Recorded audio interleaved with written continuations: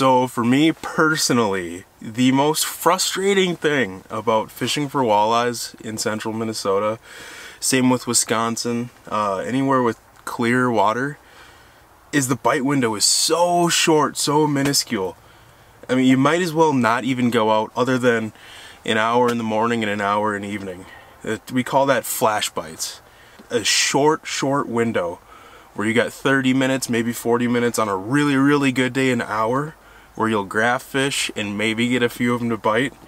Outside of that, I have no idea where they go. I mean, I've got a theory that they slide back out into deeper water, because the only handful on this lake I've ever caught in midday have been out in like 40 to 55 feet of water. And I guess you get the odd one up in the weeds if you're fishing for panfish or you're cameraing around to see what's in the area. Occasionally you'll see a walleye, but man, they're just tough. So my buddy Nick Lindner and I came out here last night and got all set up, popped all of our holes up shallow while there was still plenty of daylight, just because you don't want to be drilling in prime time. It's such a short bite window that you have to capitalize on every opportunity to catch a fish. And right at sunset, I believe it was there's a fish? No way. This would be really good timing if it's a walleye. And right at 4:30, right at sunset, we caught our first eye. And we had about an hour of just fast and furious action. And then it just stops and it's game over. And so we came out this morning. This is acting pikey, but it could be a big walleye. So we came out this morning to try to see if we could get on another flash bite, sunrise on. And what is this? Sorry, I'll be right back. Oh, big walleye.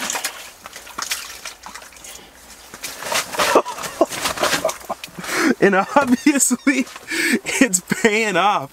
What are the odds of that? I can't think when there's a fish on my graph and talk at the same time, so I try to just ignore it. And then it actually bit. This is insane. Alright, I'm going to put this fish back and then I'll keep rambling.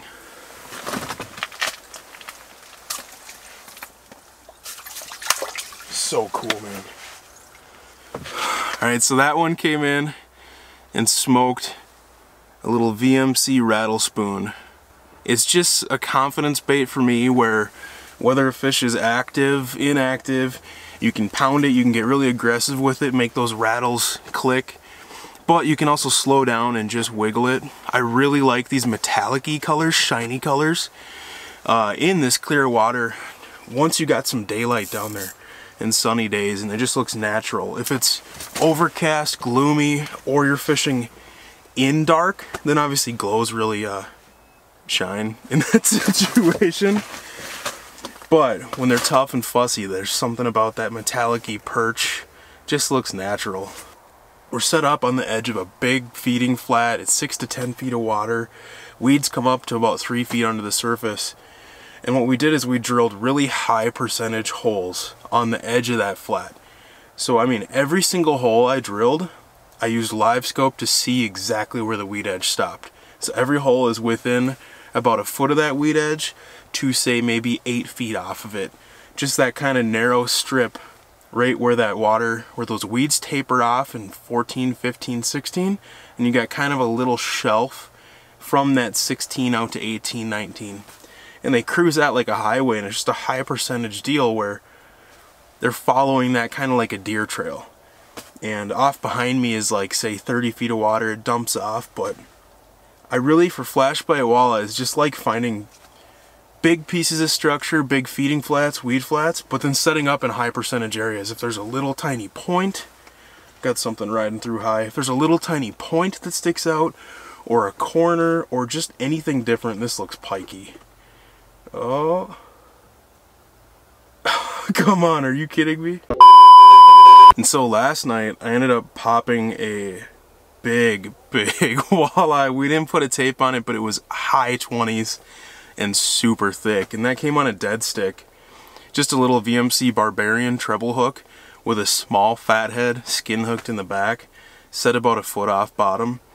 And super key anytime you're walleye fishing, and it's not on a walleye factory where you're just crushing them like Upper Red Lake or whatever, where you can't manage 2 lines. But for us, the opportunities to catch fish they're just slim, they're small, it's a tight window, tough bite, and so doubling your opportunities to catch fish is obviously huge. But then also, you know, everybody talks about calling fish in, they're coming to your spoons, your ripping wraps, your whatever, and then they might slide off and hit the dead stick, which of course is important, but we just use them to also cover water and help dial in the path that those fish are following or the depth that they're at.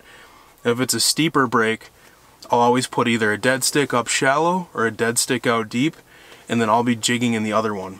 And whichever one goes off, then you know, slide up or slide out, so you're on that line, and it just helps you double your odds of catching them, but also narrowing down that depth range that they're working. And this is kind of a more gradual slope before it dumps off into deep water. So now I'm literally just using the dead stick and the jigging spoon to basically cover that road, that highway that those fish are following on the weed edge. My dead stick is set up just about a foot off of the weeds. You can see it on LiveScope, maybe 2 feet off of those weeds, and I'm just maybe 8 feet out from that. So I'm covering that like 10-foot strip that's kind of like a highway that those fish are following, feeding, roaming on that edge, and just trying to make sure that we get these things in front of their face.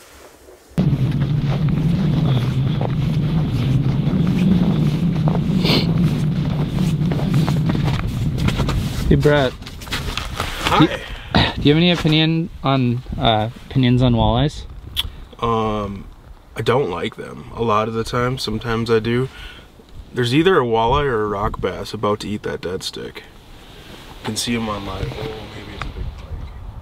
Is it going down? It's going down. What?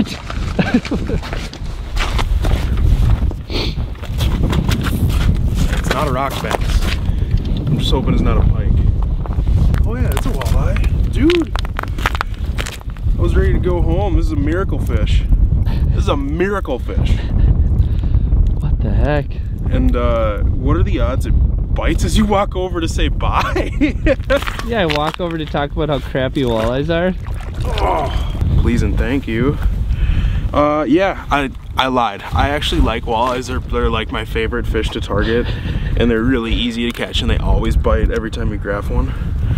No, this morning was brutal. This is literally a trip saver.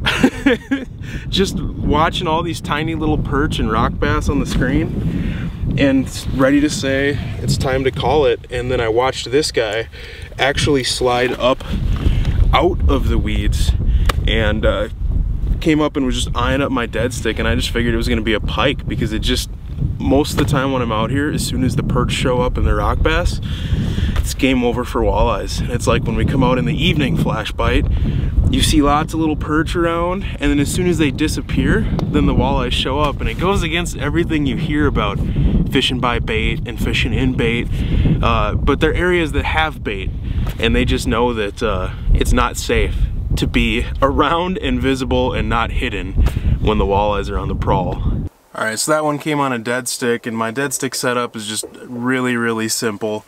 Small little treble hook with a shiner. A couple things that I do, I've put videos out on this, and you can look those up. I can link them down below. But a couple quick hitters is, I like hooking that minnow just skin hooked through the back with the hook point pointed forward towards its head. So a lot of the times walleyes are going to grab that thing head first, and then you know that that hook is pointed in the right direction. I like hooking them in the back like that so that they hang straight, and you still get quite a bit of movement out of that minnow. It'll still swim around. Sometimes you can tail hook and really let that minnow swim around and do its thing, and you got to just read the fish that day. There's been days where I watch fish come up to the minnow, and that minnow starts swimming away from it, and that walleye is just like, nah, I'm gonna slide back down to bottom. I don't feel like working that hard for a meal. Then there's some days where they want it trying to get away from them. And then all I'll do to kind of change that is I use a big split shot, and I've said this before, I use it as an anchor point. I slide it down if I want that minnow to not have a whole bunch of range of motion, maybe have it within 6 inches of that minnow, because then it's like the pivot point for how far that minnow can go to the side. You're gonna get a little bit of swing too with the main line, but when you run that thing 12 or 18 inches up above, then that minnow has a lot of freedom to move around and kind of pendulum that line out to the side. So You just always got to be playing with it, tweaking and figuring out what they want on that day. If you're using multiple people out here, just like running crankbaits in the summertime or whatever, everybody should be using something a little different. One should have their dead stick set up a foot off bottom, one maybe 2 feet off bottom, one with a, you know, split shot up higher so that minnow can really move around, one where it's kind of pinned down.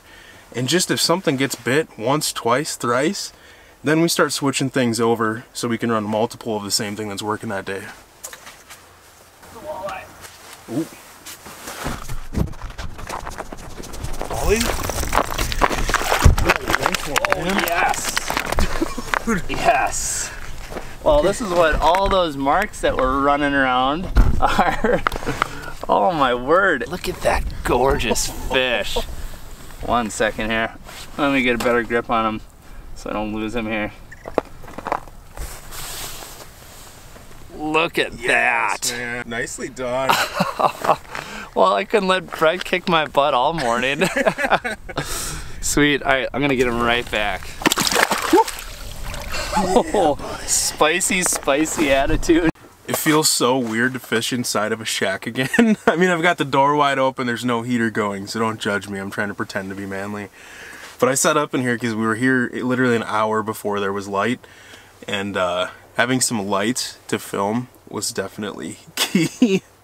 But typically, because I fish outside so often, I've moved towards using more monos, and I've very rarely used braid over the last few years.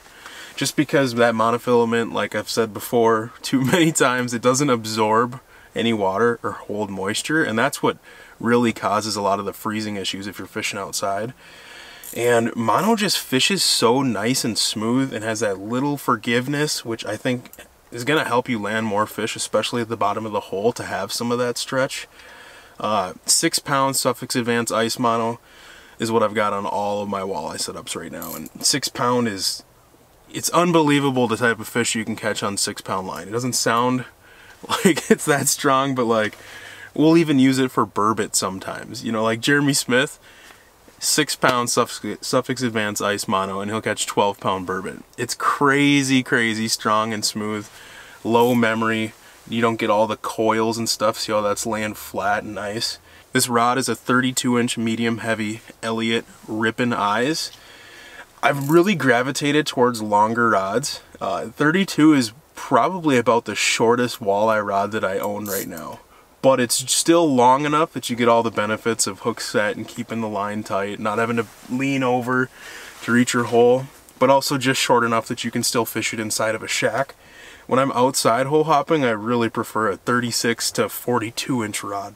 There's just so many benefits, and it's hard to explain. I did a little write-up on targetwalleye.com about it, and basically once you fish with a longer ice rod, when you pick up those traditional 28 to 30 inch rods, you just feel at a disadvantage. It's hard to explain until you do it. Just like open water.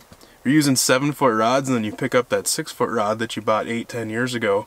You're just like, what am I gonna do with this thing?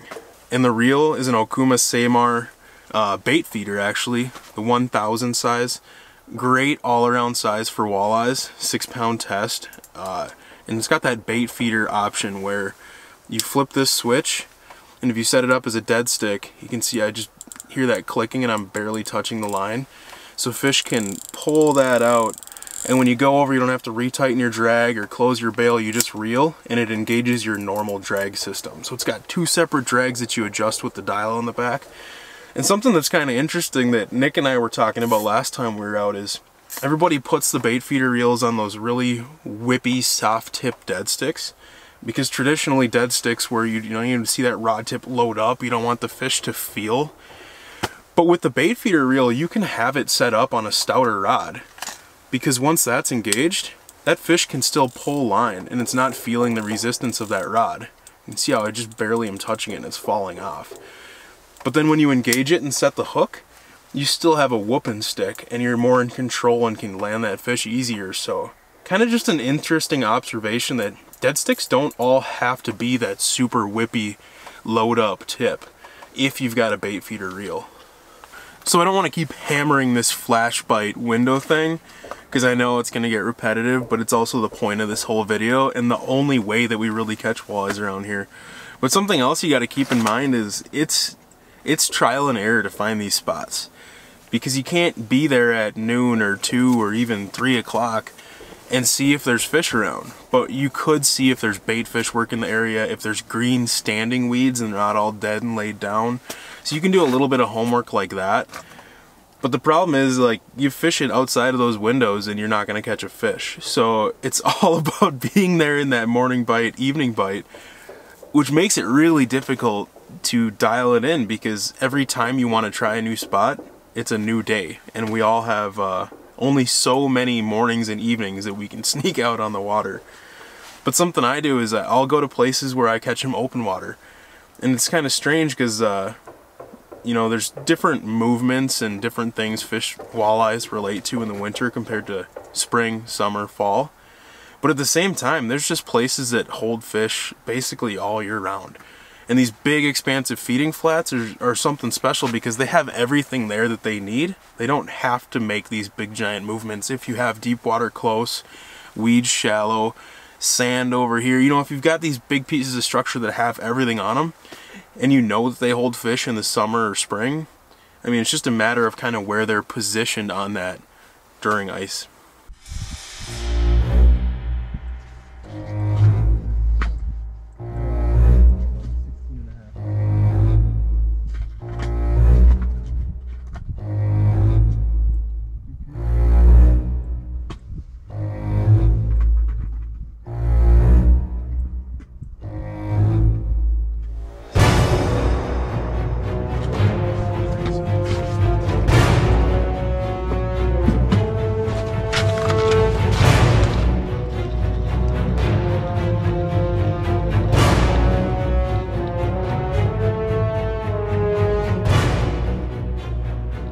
Oh gosh, I have a mess, man. A pike or something. Nice rod holder.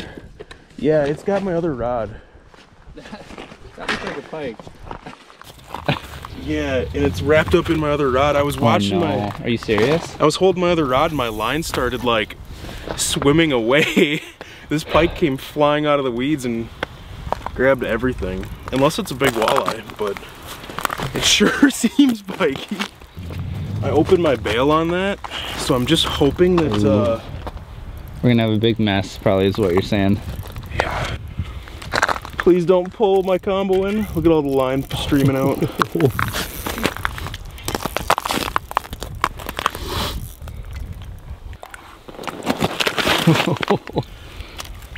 Man, have we got a mess on our hands.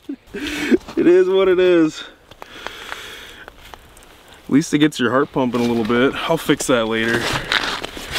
You never know what you're gonna catch fishing the edges of weed flats. Rock bass, perch, crappies, bluegills, bass, walleye, and the good old pickerel. I don't even think I can let this thing go because it's so wrapped up in everything. Both my rods are gonna go bye-bye. There we go. All right. Well, that was fun. Now maybe it really is time to get out of here. You know it's bad when the pikes start rolling in. Got the gangsters sliding in. Oh, entertaining though. I have no idea where to start here. All right, so it's now 9 o'clock. It's been a little while without graphing a walleye, and I think that window is officially closed shut. Just something that you need to keep in mind when fishing your local, normal, average lakes around home. Not the big factories like the Winnibigoshish, the Upper Red, the Leech Lake, Mille Lacs. I mean, those will also have flash bites morning and evening. But you can also catch fish during the day. And around here, it's a tight opportunity. You got to capitalize on it, but it's so rewarding when you even just get that one big golden walleye to bite in the clear water. So thanks so much for watching. Drop a comment below. Let me know what you want to see next. I read every single comment and I always do my best to reply. So get out there and get a few for yourself. Oof, man. I am moving slow today. I got a whopping 12 hours of sleep. in the last 3 days chasing these flash bite walleyes.